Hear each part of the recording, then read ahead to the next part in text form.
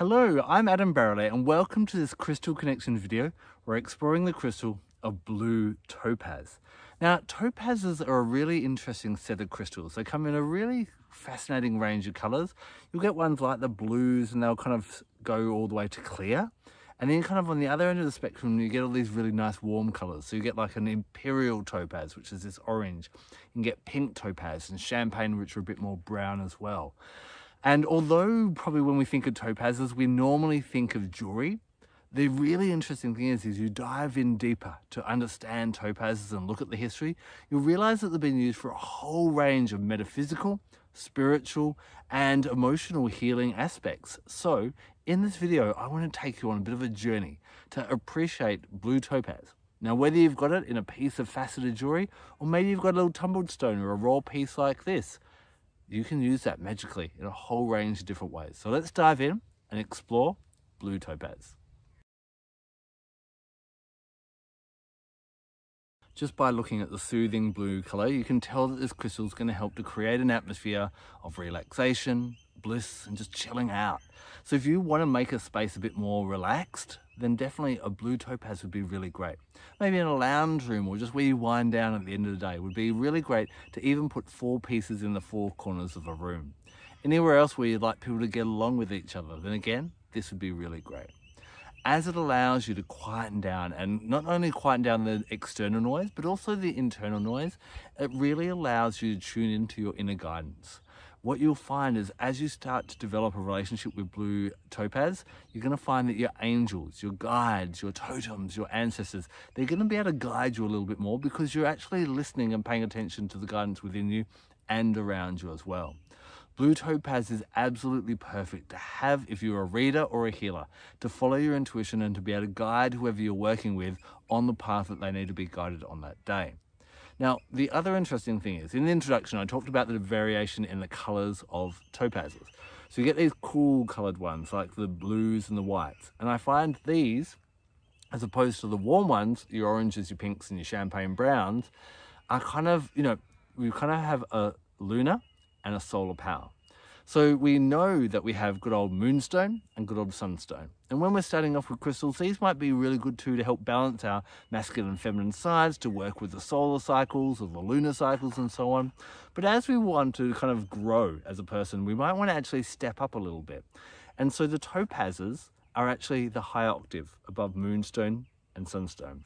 So you have here blue topaz, a higher octave than moonstone, and Imperial Topaz, a higher octave than sunstone. So when you're really wanting to work with that lunar magic, whether it be wishcraft, whether it be creative visualization, whether it be setting an intention, whether it be a healing, whether it be manifesting something, whether it be enhancing your intuition, whatever that may be, when you're ready to do spectacular and powerful work, then really reach for blue topaz. Wearing it around the days of the full moon can help you to maintain and establish your power rather than get swept around in the kind of the wave of emotionality and overwhelming energies that can sometimes disrupt some people with the full moon, especially if you're quite sensitive. This has a really quite a noble energy to it. We've got our rubies and our emeralds and our sapphires, and garnets and topazes are up there as well, as helping us to maintain our highest, most powered self, and not to kind of fall victim to our constant yearnings or little things that upset us in that way. So really to hold your own. What I also love though is blue topaz works really well around like the full moon in Leo. Now the full moon in Leo is all about pleasure, play, and leisure. How do we enjoy our lives more? How do we get more out of it?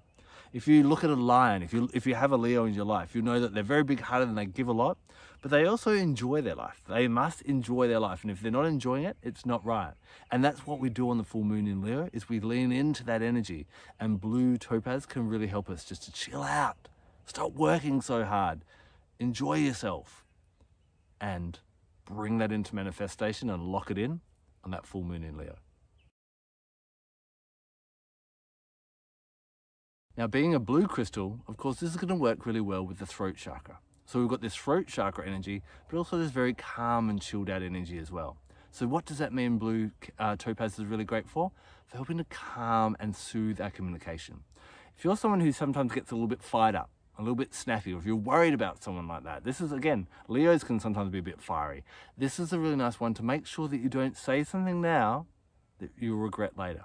You know, words, even once they leave our mouth, even if you say sorry, the burn is already there and the scar is left. So this is a really nice one for helping us to just be a bit more kind of concise and clear and calm and centered with our communication. So if you find that you get nervous or if you get a bit angry, then this is going to be a really great one to wear near the throat chakra. As a necklace, something like this would be, doesn't have to be as elaborate as this, anything simple will be really, really nice in that way. Now, as we feel more kind of calm with our communication as well, it also allows us to start working divinely, because when we speak our words, we're planting seeds along the path of our future. And so as you speak calmly and concisely and more exact on what you're actually trying to get across, this allows you to send out a vibration that the universe can resonate with and bring into manifestation. This crystal is also a really great one for a child or a teenager, or even an adult, I guess, that's kind of getting bullied or feels disempowered in another way. It allows them to kind of settle their energy and not lash out or get violent in that way. You know, there are many children that you may be dealing with, that you may be in your life in some way that you're helping out or assisting, who something has happened to them in the past, and their only way to kind of regain their power is by trying to be aggressive or to try and be violent or to do, you know, nasty things in that way. Blue topaz is going to be a really great one for them to find another way to get rid of that energy by expressing themselves, not through their actions, but through their words, through their emotions, through being more in touch with those higher faculties in that way, and even, you know, being able to rationalize at a higher level as well. So whenever you need your communication to be clearer, more concise, more chilled out, and more powerful and potent in manifesting the life you want, reach for your blue topaz. I also find that blue topaz is a really kind of justice stone as well.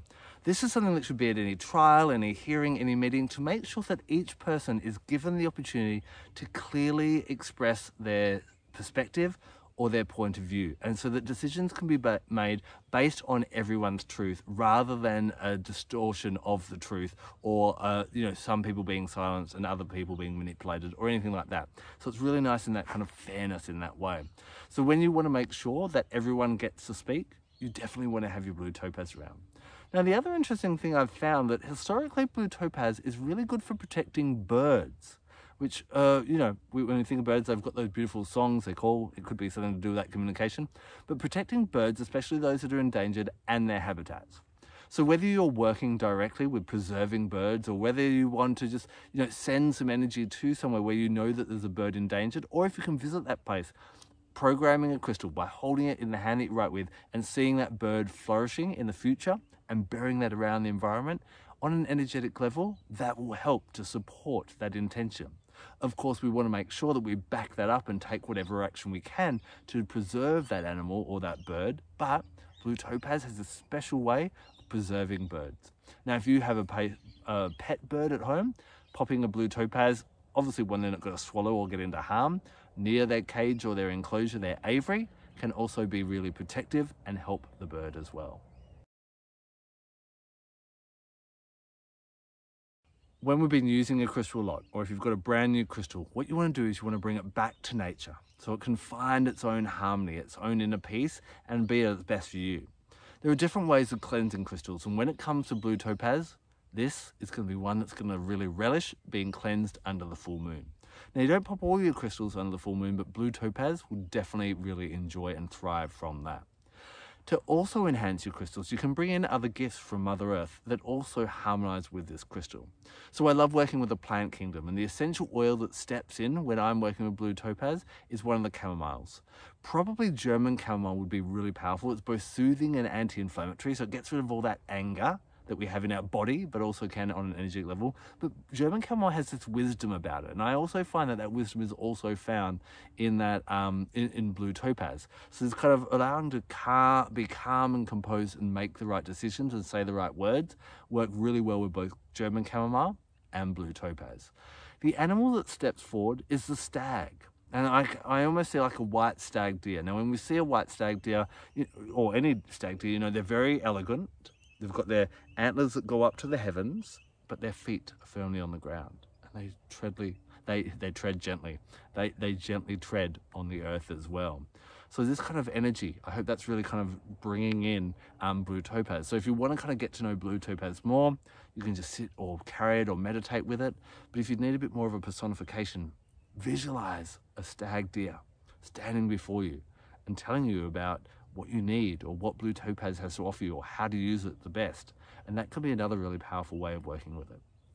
Of course, blue topaz is associated with the moon, and the moon rules Monday. So if you want to do anything really kind of powerful or important, doing it on a Monday, which is the power day of the moon, is going to also enhance anything you're doing with this crystal.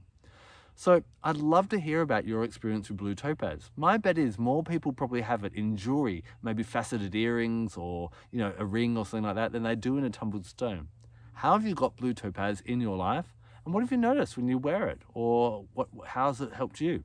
Please share with our nature-loving community and leave a comment in the section below. Thank you so much for taking the time to watch this video. I'm Barralet. Blessed be.